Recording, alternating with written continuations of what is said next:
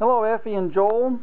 Effie, these are the parts that we're going to need to that Joel is requesting, and I believe is going to need for adapting the Solexes to where the Webers used to be. And I'm going to go over this and give you an idea why all these parts are necessary. Now then, obviously these are the gaskets that mount the Solexes and or the Webers to the intake manifold. You always need to replace these with new factory gaskets. The backup portion of the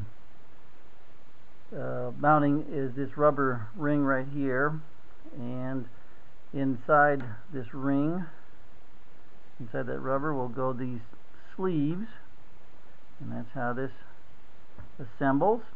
And you will then also use these wave washers right here, and the carburetors are going to mount against here, and this wave washer acts like a limit stop to keep the metal sleeve from digging into the base of the carburetor, but also it tells you when to stop tightening the bolts so that the carburetors have the exact right amount of compression and are secured with the right amount of force and torque. Now then, these backup washers here, the metal washers, the black ones go below at the bottom of the intake at the rear, and the silver ones go on the top, and there's a difference in diameter, and those are special for the bottom of the intake manifold. At the same time you're dealing with the intake manifold, Joel indicated these nipples, these water nipples, are rotten and need to be replaced, and that's a common item.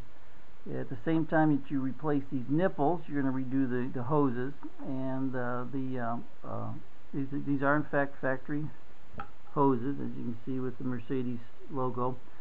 And the clamps are just barely the right size. They changed the dimension, the OD of the hose, and so that these clamps are very tight to fit on there. What you're going to do is going to get like one thread screwed into one thread of this screw into the clamp, and then you're going to use some force and maybe some lubricant to assemble everything, but they will go together.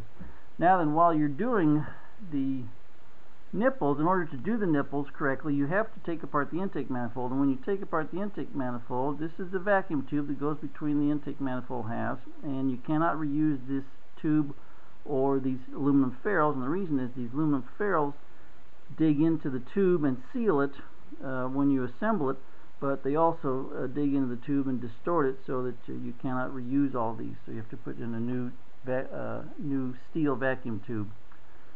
I forgot to mention, along with the nipples, we've got all the aluminum rings here, and this is the nipple that goes on the thermostat housing, and all four of these are going to be in one line on the intake manifold, and again with the seal ring. This is the carburetor support rod with all the attaching hardware to support the air log, and that would not have been used along with the Webers.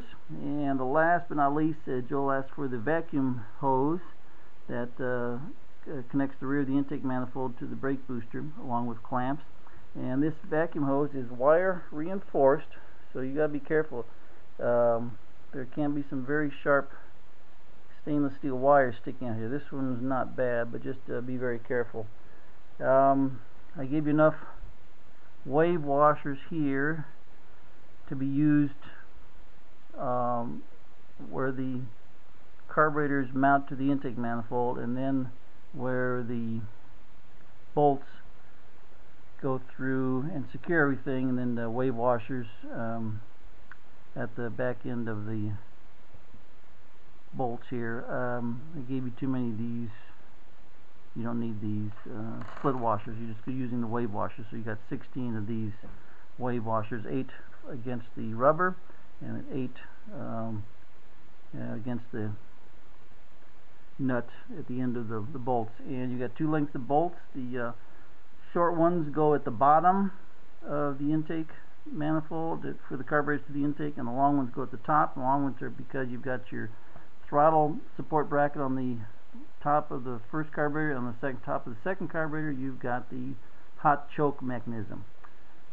And this is a lot easier to make a video than it was for me to take a photograph and try to type and describe all these things in an email. So that's why you got a video.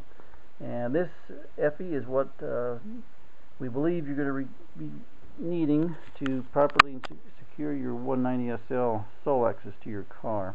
If you have any questions, let me know. Obviously, if you have any of these parts already, like this support rod sitting in your trunk or in your toolbox or something, you know, let us know, and I will not send any of the parts that you don't need.